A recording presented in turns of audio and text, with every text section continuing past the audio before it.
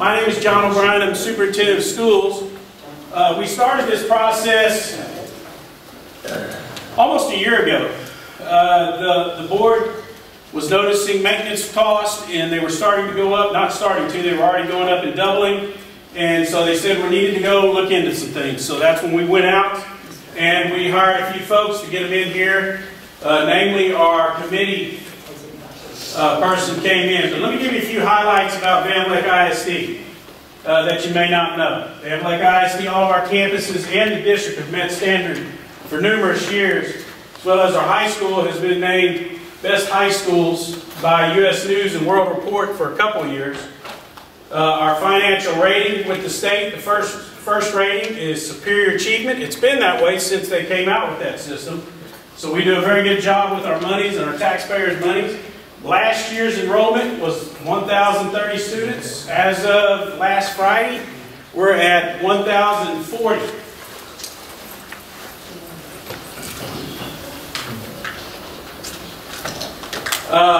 Average age of our buildings is 57 years old, with the oldest one being 78 years of age.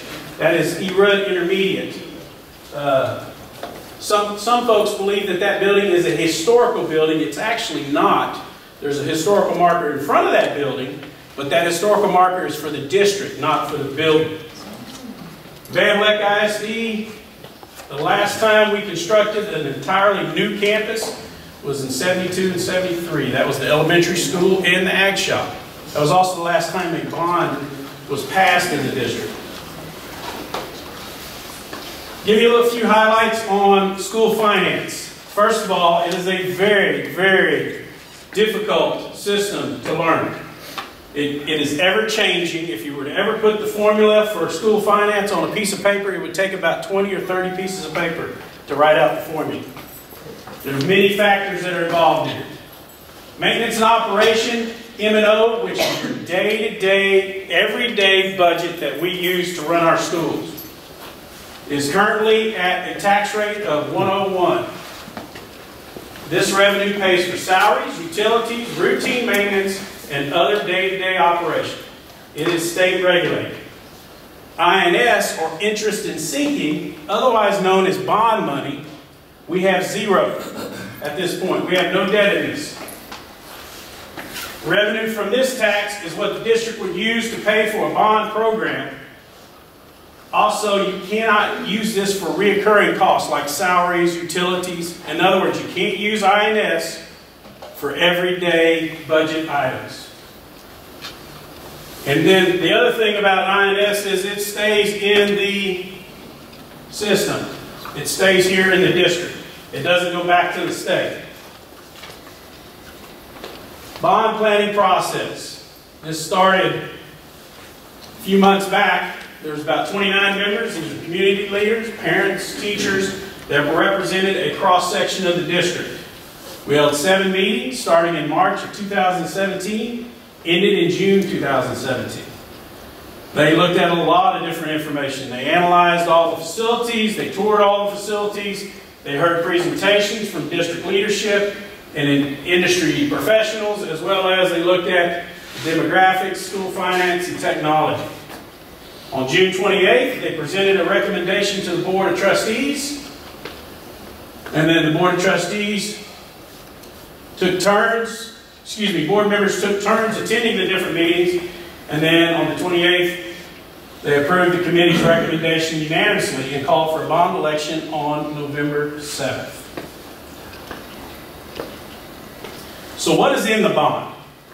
New elementary school, new middle school, new high school, transportation, and renovation.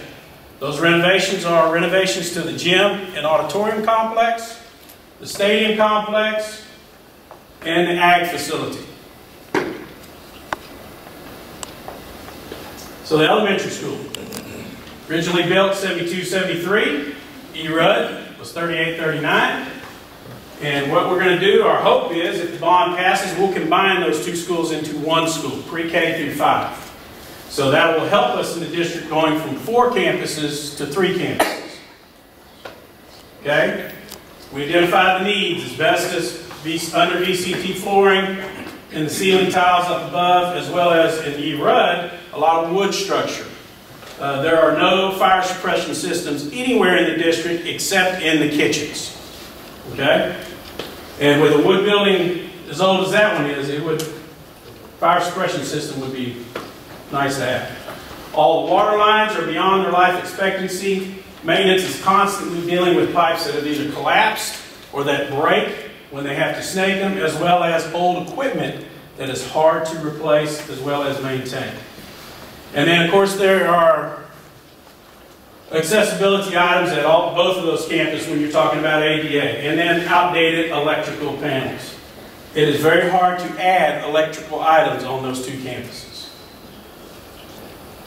What we're looking at is a pre-K through 5th grade campus. Elementary students will now be served by one facility, reducing the number from 4 to 3.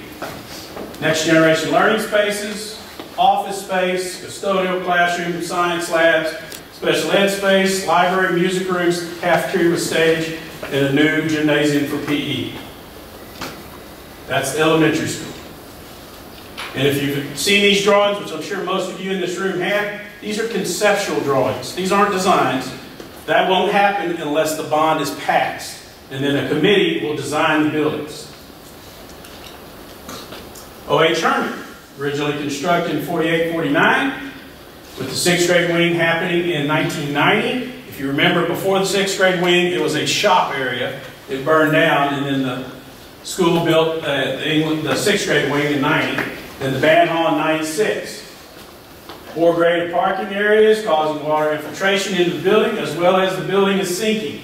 If you go to the building and walk around the outside, especially in the older part of the building is dropping below grade. We've even gone in there and pulled dirt away from the building to help with water flow, but it still gets into the library spaces and that older part of the building. Again, water lines are past their life expectancy. No fire sprinkler system, only in the kitchen. There's asbestos in the building. Kitchen and cafeteria are too small. One of the biggest comments that we always get when engineers or architects or even the committee, when they came in there and they haven't seen the junior high in a long time, is they are amazed at how the ladies can put out lunch for all those folks. And so it's truly amazing how they do it in such a small kitchen area. And then, of course, the gymnasium needs some renovations as well. What we're proposing, a new campus, 6th through 8th. It will helpfully reduce the maintenance and operating costs with a new facility, next generation learning spaces, office, custodial classroom, science lab, special ed, library, art room, band hall, cafeteria with stage, and then a new gymnasium for boys and girls and dressing rooms. That would be the middle school. Again, conceptual drawing. But that's basically what we're looking at. There were some concerns by, oh my God, the kids are going to be too close to the highway. Well, that's not a concern, because we can route those kids any way we see designed. We can come out the back way, we can come out the side way, we can still come out the front with parents, because junior high kids don't drive. So there's multiple ways to do that, but again, that will come in the design phase. They will take all those things into consideration and look at that. High school, originally built in 58. It's had various renovations over the years, 73, 80, 85. The roofs, at least 50% of the facility are hurting in that facility. Roofs are an issue all throughout the district. All of our roofs are out of date except for 2 sections. The U-shaped section around what they used to call the old patio at the high school, that is within its warranty, as well as the science wing is within its warranty. The rest of the roofs in the district are out of the warranty. That means they're older than 25 years of age. Okay? Again, sanitary, sewer lines, water lines are all past their life expectancy, as well as hot and cold in some areas of the building. Mechanical rooms are in bad shape. And again, it has to do with the humidity in this area, just the age of them.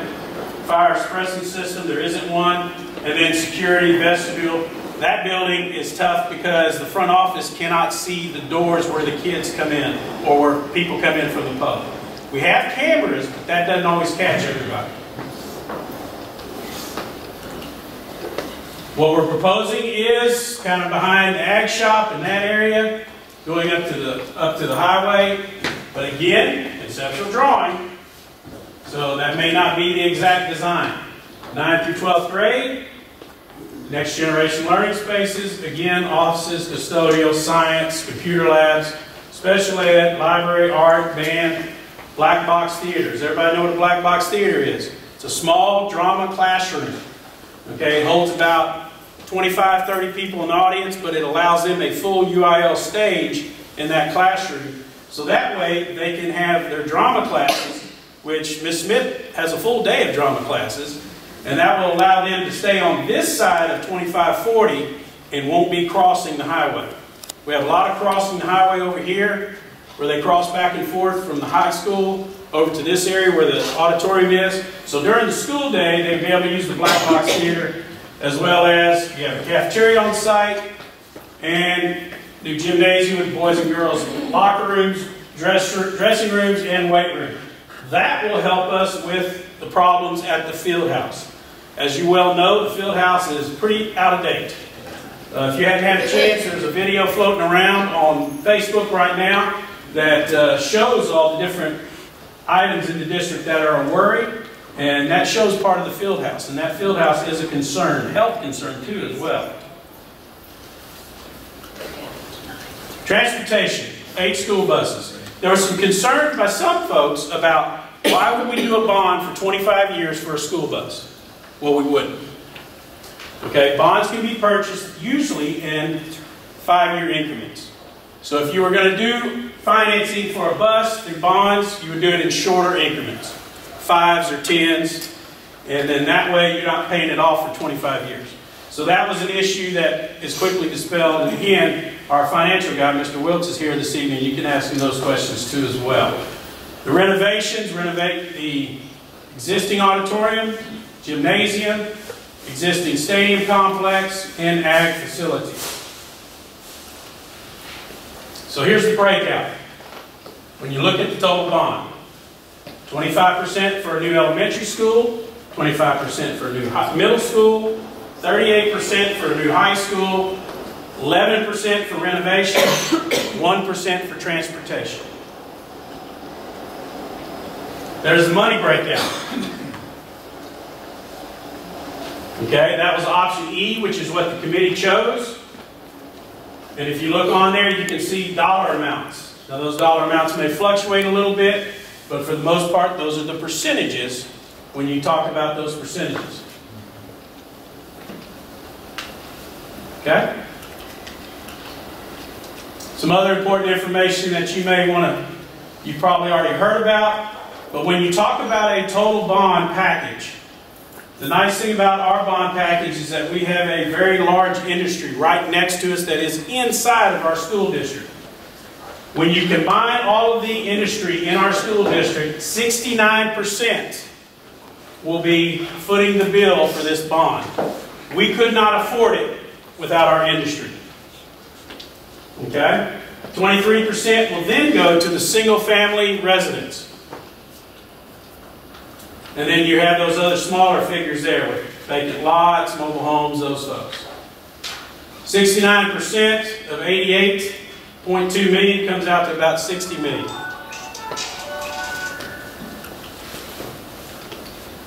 So as you well know, $88.2 million is what we're asking for. Estimated tax impact for 125. A house that is, or a property that is 125, appraised at, realize that that is our average home in Vleck ISD. That comes out to about $24.44 per month or 85 cents a day. Okay, for that person that has that. If you're a little more, if your property's valued a little more, of course it's a little more. If it's a little less, it's a little less. If you're over 65 years of age and you have your homestead exemption on your property, you will not see a tax increase. Your taxes should be frozen. I cannot, and neither can the district, control property values. That comes out of the county and the state. And so if you're worried about your appraised values are too high, you need to schedule an appointment with Mr. Maloney in Bay City. Frequently asked questions. These are on the website, and we give these out to folks. But these are a lot of questions that people ask. Okay, like, what are the tax rates of other school districts in the county?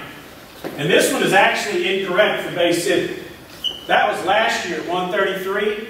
They're actually at 143 today, and they still haven't added in all their bond. So they will probably be well over $1.50. Okay? Now, let's talk about the impact on us in Van Vleck. If the bond were to pass, you will not see the full 40-cent impact right away. It only goes towards the debt services. So as you gather debt, you will add pennies. And as y'all are all aware of, we don't set our tax rate until August and September. So let's say the bond passes in November. Come January, you're not going to see this huge tax hike. In August and September, when we set our tax rate, we will set our INS tax rate to take care of our debt services for that year. And then the next year, it'll happen again. And the next year, it'll happen again. And slowly, but eventually, you will get up to 40 cents higher than it has been. Okay? The 40 cents is the key. There's a lot of things floating around out in the public, like 40% tax hike and all that business. That's incorrect. Okay? That's misinformation. Okay? That is not, your total taxes are not going to go up 40%. That's wrong. And so, please do the math before you believe some of that signage. But all these questions can be answered here. One of the nice things about the way we figured our tax rates for everybody is, and let's see if I can find it on here. Oh, Randy. There we go. See that right there? Y'all may have seen that number on a sign out there talking about 88.2 million turning into 142 million. Okay? If somebody walks up to me and says, "Hey John, how much did you pay for your truck?" I'm going to tell them, I pay about $38,000, $40,000 for it. I don't tell them it took me 5 years to pay it off, and I really paid $60,000 for it. Okay? Whenever you get a bond, it's just like getting a loan. And you have to charge interest on that loan. So therefore, you're going to get charged interest on a bond. So how does that get paid for? That 40 cents covers that. We're not going to come back to you 10 years from now and go, "Hey guys, we've got to pay for the interest." It's all part of that 40 cents. So understand that. But also understand, 4.5 is very conservative. Right now, bond rates are going anywhere from 2.8 to about 3.4. That's a lot different than 4.5. 4.5 is very high and very conservative. And we chose a number that was very conservative just for the fact that we could show you numbers. Okay? But please understand, when you see those things, make sure you understand all the information. And that is our job here at the district, is to give you all the factual information so that you can make a good informed decision when you do vote. Because we can't tell you to vote yes or no. But we can tell you, here's the information, you go make a decision. If you want to see copies of this, they're on the website. If you don't have access to it on the website, just give me a holler. I'll be more than happy to print a copy for you. So we've had 4 town hall meetings, and we're having our 5th one now. And so that next checkbox will be checked off after tonight. And all I can ask you to do is get out and vote. If you haven't already registered, well then you're in trouble because it's too late. Because it was due on October 10th. Again, all that information can be found on the website. It's all there. It's all there black and white. Early voting did start today, and it will go through November 3rd. It's 8 a.m. to 5 p.m. at the Service Center in Bay City. Or, if you feel like driving flashes, you can go to the county annex and flashes. I don't know why they have it there, but they do. So. And then Election Day, of course, is on Tuesday, November 7th. That's where you can vote if you live in those areas. So you look for your precinct and see where you vote. If you live down Cedar Lane, it's down at the Community Center. If you live near Wadsworth, it's in Wadsworth, of course. Sargent's, the fire station, Van Vleck's Community Center. And then if you live close to Old Van Vleck Road up near the movies, you would go up to the Fellowship Hall there on Nickel Street. And again, there's where it is online, and then that's my name and my number. So if you have any more questions after tonight that don't get answered tonight, you're more than welcome to call or come by. I had a visitor this afternoon. And that's it for me. So now I open it up to you guys if you have any questions. Yes, sir. Hey, John, I think it's good for the audience to understand the usable tax rate that Van Vleck ISD currently sets against the rest of the school districts in the state of Texas, and what the school bond would put us in as far as the category goes. I know Mr. Wilkes has that information, and I think that would be good for people to understand the impact. And I think the question you're asking is, where are we at against the other school districts? There you go. All right, where would we be at? When you just look at our M&O tax rate in the state, we're in the bottom 19 schools in the state of Texas. Okay? Everybody got that picture? And for usable, I think we're the third from the bottom. We're at fourth from the bottom. And then when you talk about usable tax, just like John was saying, we're fourth from the bottom. So out of that many, over 1,000 school districts, we're very, very, very low on the totem pole. John, do you get a special bond rating, like AAA bond rating, because the permanent school fund underwrites the bond? Is that true? Yes, sir. The permanent school fund doesn't underwrite the bonds, but the permanent school guarantees the bonds. And because of what Mr. O'Brien talked about earlier, the good financial history of the school, the first ratings, academic ratings, you're eligible then to apply to the permanent school fund bond guarantee program. It's $27 to $30 billion of assets that are out there to guarantee school bonds. And you'll get the guarantee. We'll go issue the bonds with the AAA rating due to that guarantee. Is it true that the permanent school fund has never had to pay for a bond? I don't know if they've never had to pay for a bond. I'll ask my bond counsel back here, Tom Sage. That's correct. We've got you surrounded.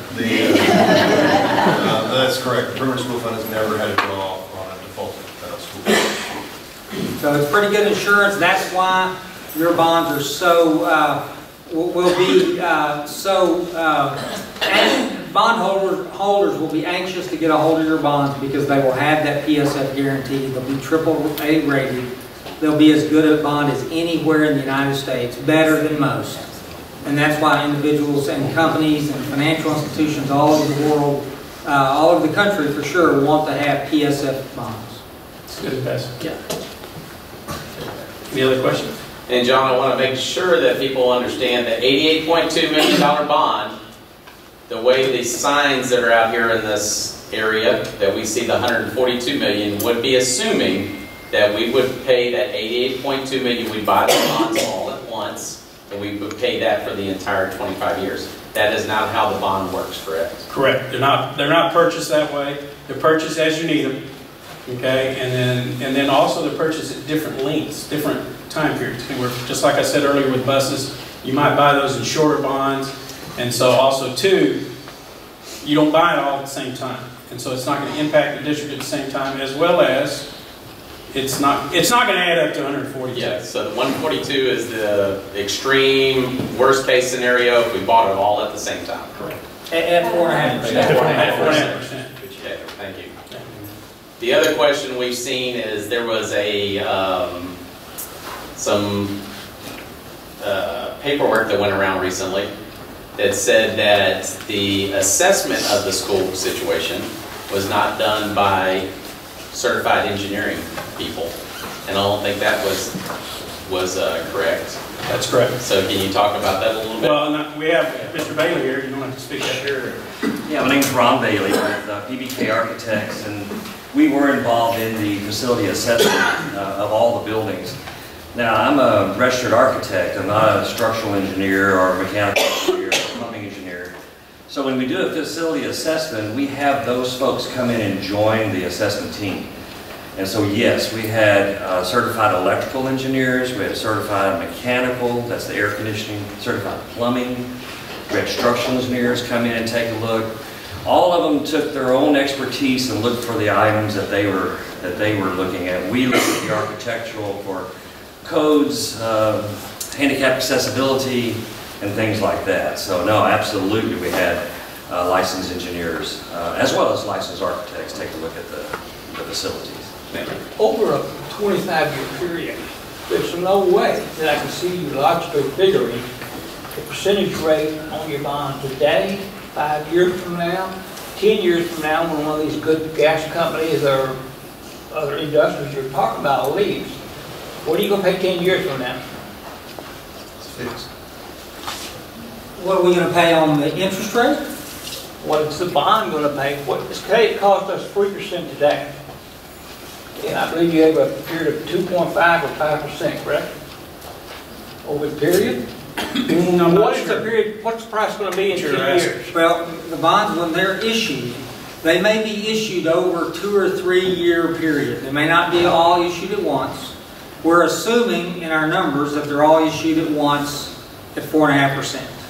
Current market today is probably 3 to 3.25. So, once they're issued though, they're fixed for the life of the bonds. So they don't change. Does that answer your question? It does. Okay. Any other questions? Yes, sir. We're all dependent on industry. We've got one sitting next to us. Yes, sir. What happens if they go bye-bye in 15 years? That's a possibility. What happens then to the tax? The money? I mean, the tax money, and I mean, I don't know, you can answer this too, Tom. I mean, Lewis, if you want to, but the assumption becomes on us, the taxpayers. So yeah, I mean, that's a legit question. I don't think it's a reality question, but it's a legit. John, doesn't the property still going to be assessed? Whoever owns the property. That's correct. You're not going to pay taxes. It may not be the same amount they're paying now, but someone is going to own that property regardless if it's inherited or not, and they're required to pay taxes. Right. You want to say something? Sure. Tom Sager, Bond Council. It's a good question for districts that have a very heavy industrial base and commercial base. And we've seen this a couple times. Obviously, you would like to have them as late as possible.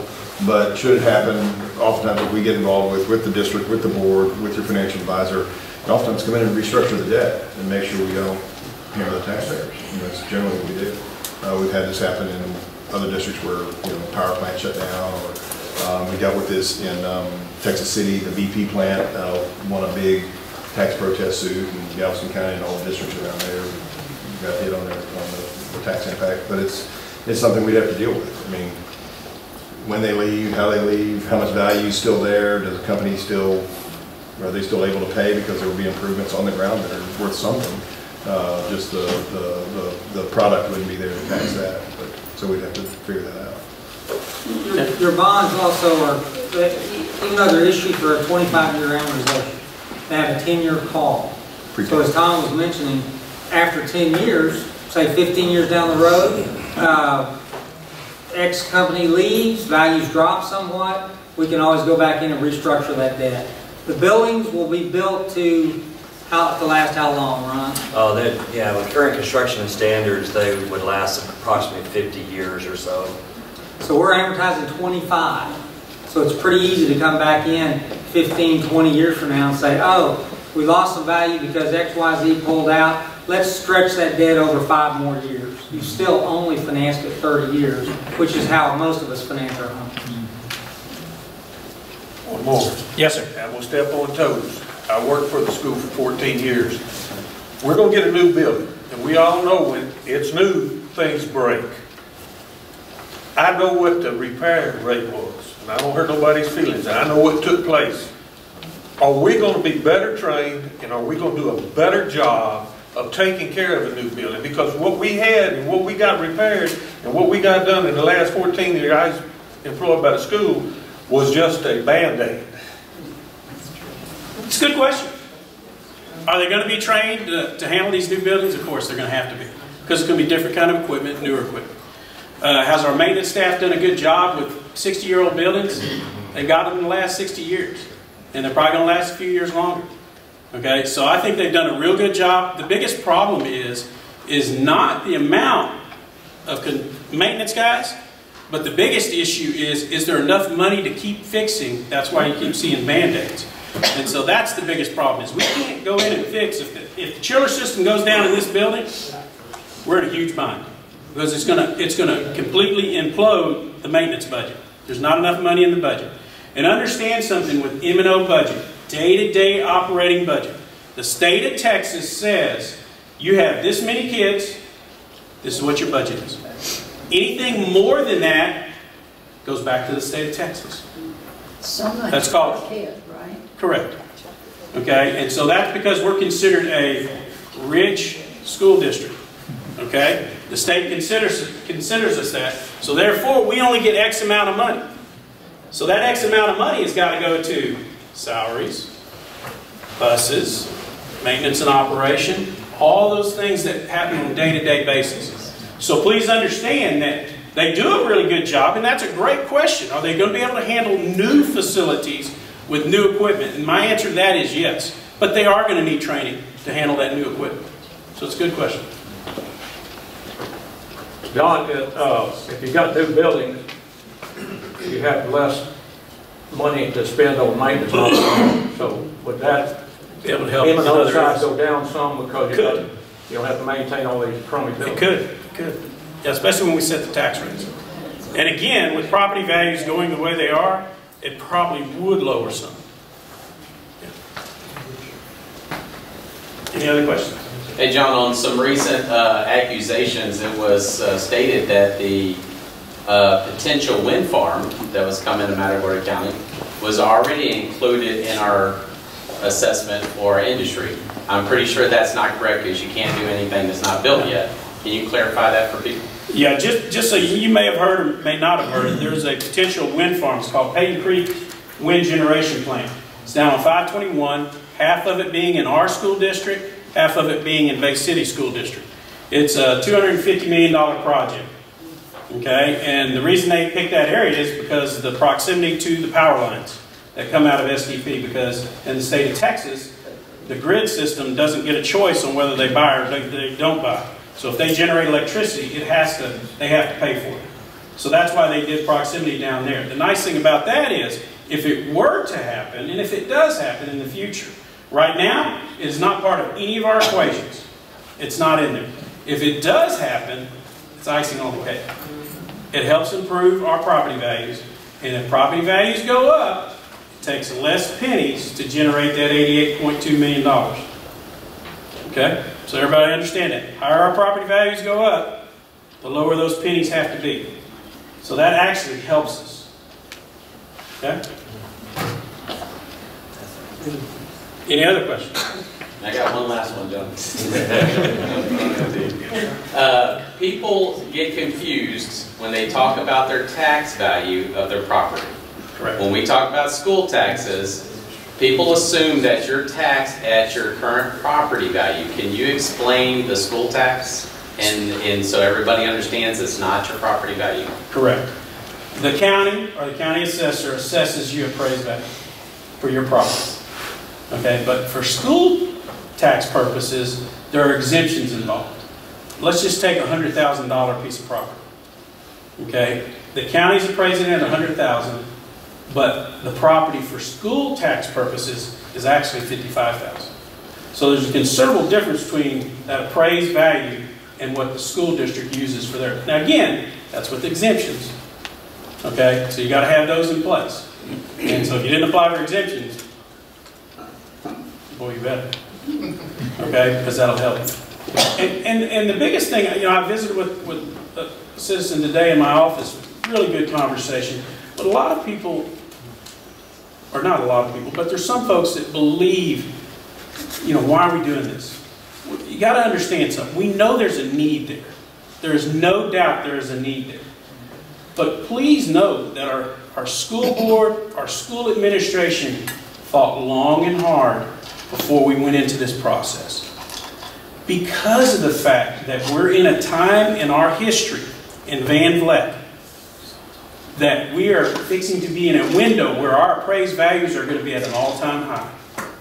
And so that's why we want to strike now and do it at this period of time, because as Tenaris or any other industry that were to start up right now, their value is going to drop off after a while. And that's why we want to hit it at their highest value. Because even as of today, the plant sitting next to us is not at their highest value. They will be at their highest value about 2019. Okay? So that's, you got to understand why now. It's two factors. Aging facilities that we're having a very hard time maintaining with our M&O budget. And secondly, the window of opportunity is right now. And so we don't want to miss out on that opportunity. Okay? Any other questions? John, what does it take to pass a bond? I was thinking in Texas it takes 50% plus one vote. Is that correct? Yes, that's correct. Yeah. 50% plus one vote. Plus one. Yeah, you can win a bond election with one vote. Any other questions? Yes, ma'am. I think there's also a misconception on the fee and what role the chosen architect would do. Well, and good question. I had that question too as well. That was a question brought up too. First of all, the school district has not chosen an architect for this project. Okay? Please understand that. We have used PBK to help us in the assessment phase. Okay? But at this point, PBK hasn't got a red cent from us. They're doing this gratis work. Okay? Correct? Correct, yeah. And so what will happen is, after the bond passes, if it does, then the board will come to me and we will go out for bids for an architect. And then I'm sure PBK will put in a bid because they know our facilities very well as others. I know there was a gentleman that called me today, I believe from Claycomb, that said they were going to be here tonight. I don't know if he's here. I don't see any faces. But I know they're going to probably put in a bid too. And I'm sure SHW and some other large firms in the state. So as far as architects, we don't have one yet. And that'll go out for bids if the bond passes. So now, once you hire that person and we accept their bid, now I'll let Ron talk a little bit. What is the usual fee for an architectural firm? Yeah, there's several ways that architects are paid for doing design and aiding through construction and so on. Sometimes it's well, the majority of it is percentage of construction. Sometimes it's a fixed fee. But I will say that pretty much a standard is a percentage of construction fee. And that's the way we work. And that's the way most of the other school architects work as well. Okay. Oh, and it's only on the construction cost. You may think that the $88,200,000, well, gosh, it must be a percentage of that. No, it's not. That number has what we call soft costs already built in, because you're going to have furniture for that. You're going to have equipment. You're going to have technology, and then also the rest of that soft cost is professional fees. Not only architects, but engineers. Now, I mentioned before that we had engineers come out. When the actual design starts, then we would use engineers as well, so they have to get paid too. So it's not that entire amount. It's on a percentage less. And you might want to explain that you would be involved monthly in the draws and everything, so you would be inspecting the work of the general contractor. Oh yes, in fact, that's what your fee is for. Yeah. In fact, what is the role of the architect? Well, we start very early in the early planning, just like we've been helping with. Once the design starts, then we actually would always suggest a committee be formed that the superintendent mentioned. We would help them go through the actual design, and that means looking at several different options. We've already looked at, as you were presenting it, I was trying to think in my mind, I think we looked at 4 or 5 different ways of laying the buildings out.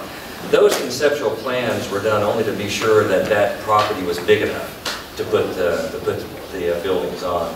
So that design process, which does take a couple of months, once we finish with that, we go into what we call construction documents, which is the very involved process of documenting, drawing, everything, down to lots of times when I'm explaining what an architect does. Well, if you pick that door, for example, we have to specify what the door's made of, what size it is, what color you want it to be, what the hardware is going to be on there. You can see the closure there, how many hinges are going to be on that door, and so on. It gets very, very involved. If we don't, then the contractor doesn't know how to bid it.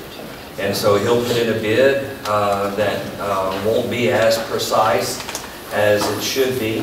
And so that construction document phase is very intensive, a lot of man hours. Architect is responsible for that, as well as coordinating with the engineers. Once we go through construction, we help the school district bid it. That's usually a 1-month process where we release it to interested contractors where they will put bids in to do that work. Once one of the contractors is selected and it goes into construction, then we're there all along the way acting as the owner's rep from the very start of the entire process to when the keys are turned over to the district. Hope that helped. That's what we do. Any other questions? Yes, sir. John, this doesn't concern the bond, but I've been around people that have been told, are we getting $10 million from Tenaris this year? No, sir. Okay. We're getting $8.6 million. Okay. Now, and what is that money for? Okay, that's okay. That money is called a revenue protection amount. Because we have a Chapter 313 agreement with Tenaris. Okay? I guess I got to get out of the camera face. Because we have an agreement with Tenaris, today, their values, or this year, their values are being held down at $10 million, right, for the agreement. But with schools, which is different from what counties and cities do, they have to make us whole again. They can't hurt us whenever we do that for them. So by us doing that, it lowers, so here's your budget last year, here's your budget this year. They have to bring us back up to here. So the difference between here and here, because of that break, is 8.6. And so that brings us back up. So that's not money we can just go out and, hey, let's go build a garage, or let's go add on this over here. That's to keep our operating budget where it's supposed to. And so that's where it is. It's our day-to-day running. And so honestly, in all honesty, right now, we're running on fumes until February 1st. Because they're supposed to make their payment on January 31st, 2018. And that's what that is. It is called a revenue protection payment. Exactly what it says. It helps the revenue get back up to where it's supposed to be. So it's not money we can play with. Okay? Good question. Any other questions? Hey John, what's the timeline for when if this bond passes? What would be the timeline for construction? Well, and that's something that would happen in the design phase if the bond passes. But there's a lot of different things that could happen relatively soon. Things like the stands at the football field, or the elementary school could be part of that once it goes through the design phase. Could be part of that because it can be built while this school is still in place. Okay, and then parts of the high school could be built while school is still going on. Middle school could be built while school's going on. And so there's some things that can happen while school's going on, and some things going to have to happen in the summertime or possibly with some portables. We're trying real hard to not have portables, to make things happen. And with middle school, that should be relatively easy because we have a campus over on the other side of town. We can keep running while that's happening. But there's some places where we might have to do some of those things. But as far as an actual timeline, I would say probably anywhere from 2 to 3 years. Yeah, I was about to say, when you start the process, depending upon the school, elementary school will take you about 18 months. Middle school will take you a little bit longer. So yeah, that's right on the head. Yeah, between 2 and 3 years before everything's complete. Some things are going to happen very quick because they need to happen very quick for safety. You're talking about actual, when the construction starts in the middle school, 18 months or? No, that's when everything would be finished. And I'm kind of including the design phase, the construction documents, like I mentioned, bidding, And there is some phasing you have to do, but the real nice way about the way this plan is laid out is that you can build the new schools without affecting the existing schools. There's a little bit of phasing is going to have to be done, but in essence it works pretty clean like that. If you saw that scheme about the elementary school as an example, you'll notice that it fits right beside the new school, and that's intentional. That way you can build a new and then take down the old once the kids are moved into the new. That red line, that's the old elementary school. Yeah. So you would happen back here. If you didn't have that phasing issue, I mean, you know, you could easily put it up in the front corner like the school is now facing the street. But then where are the kids going to go to school while we're building? So that's why we're... And also understand too, when you talk about time frame, is we want to get the most construction done at the same time for cost. For the same. And so the better the scheduling is done during the design phase, we want to do that because that saves us money. You know, if you got bricklayers coming, you know, one day, it'd be nice to have them on the other school the next week. Yeah, you know, yeah. There's definitely an advantage of quantity of work. If you have, we're talking about 3 buildings. If they were built separately by 3 different companies, for example, which they could, then we could expect a square foot cost of so much. But if they're packaged together to where a larger company might bid on it, and then the subcontractors within now have more brick, more concrete, and so on, your pricing is going to get better. And another important thing about, you know, with the design phase and your construction manager and those things, when they go out for bids, they're not going out for bids in Houston or Dallas or Fort Worth. You know, they're putting in folks for around here too that can do concrete work and things of that nature. That if their skill level is to that level that we need, you know, that's important. We definitely want to use folks that we can see every day, you know. Yes, sir. Last question. Everybody in Texas builds flat roof schools. Worst invention ever made by man. Is there, or do we have plans to put some kind of pitch on? Yeah, let me tell you my story. That is asked every time we go into a design project. And I will say, there was a time, now it was literally in the 60s, when the thought was, if you built a dead flat roof and it rains, water will find the way out. Now, technically, that's into true. the classroom. You know, well, but if it's dead flat, water hits it, then it will find its way to the exterior of the building outside and go down. That's in theory. What made that not really good as you go through the years is settlement and so on, and the building begins to do this. And so when the water hits it, now it no longer finds that edge because it's not dead flat, because it's in kind of a bowl. That's the fallacy of a flat roof design. Now, just because you're standing in front of a building and you see that straight line of the roof edge doesn't mean that the actual roof is flat. There are advantages on really, really large buildings. You know, you just can't put a sloped roof because you'll have 3 or 4 stories of attic space above it. So you have to do what's called a sloped roof with internal roof drains. But I will tell you this, and as long as we've been doing this, I've been doing this for 32 years at PBK, and that is there's no such thing as a flat roof. If one of the kids that likes to skateboard were to go up on our roofs, they would love it because there's so much slopes going to roof drains to make sure that water won't just drizzle into a flat roof. So yeah, do we do flat roofs? Absolutely not. Absolutely not. No, no, no. But sometimes do they look like it when you're looking up at the building because you see that straight line? Yeah, that is true. So I say that. So depending upon the layout of that, in fact, that building right there has a pretty big footprint. So we couldn't necessarily do the pitched roof with metal or whatever, like a house, for example. But we'll make sure that it's not a flat roof. It'll have a lot of slope. And that particular building now, if you were to stand on one corner of it and look across it, standing on the roof, it does look almost flat. But that's a 1970s design too, so that's one of the things that they've come up with. Have y'all seen the George Ranch High School on Mark Consolidated? There you go. Now that's one of our buildings. And that's absolutely what they said. They said, we want a sloped roof. So I was just about to qualify and say, can you do a sloped roof? Yes, you can. Yes, you can. And George Ranch is a good example. One more question. Will those drains hold 32 inches of water, like we just got through going through? Oh, wasn't that amazing? I tell you, I live in Sugar Land, and yeah, we had 54 inches in 3 days. I'm also helping some school districts over in the Beaumont area. They got 67 inches in 2 days.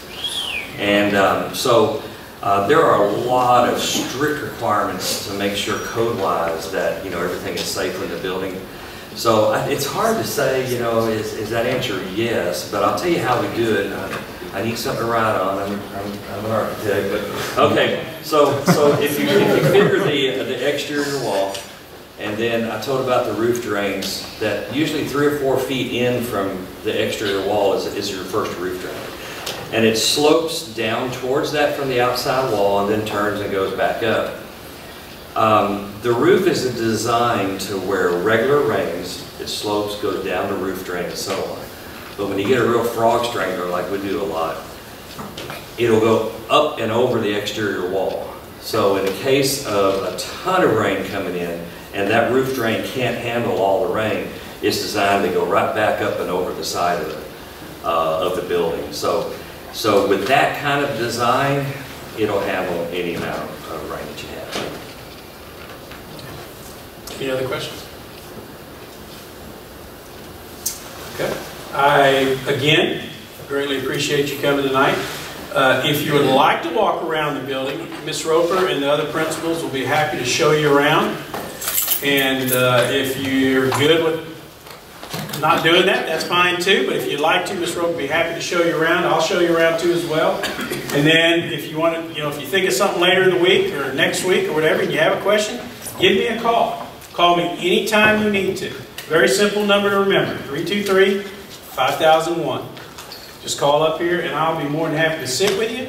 If you want to come walk around the school while there's kids here so you can see what the kids have to deal with, I'll be more than happy to show you around them too as well. So again, early voting started today. It goes for 2 weeks. Okay, it starts at 8 a.m. and ends at 5 p.m. for the next 2 weeks. It's not on weekends. And then the actual election day is on November 7th. So again, like I said earlier, I can't ask you to vote no, can't ask you to vote yes, but I can ask you to please get out and vote. And if you have any questions, please don't hesitate to call. All right, thank you very much.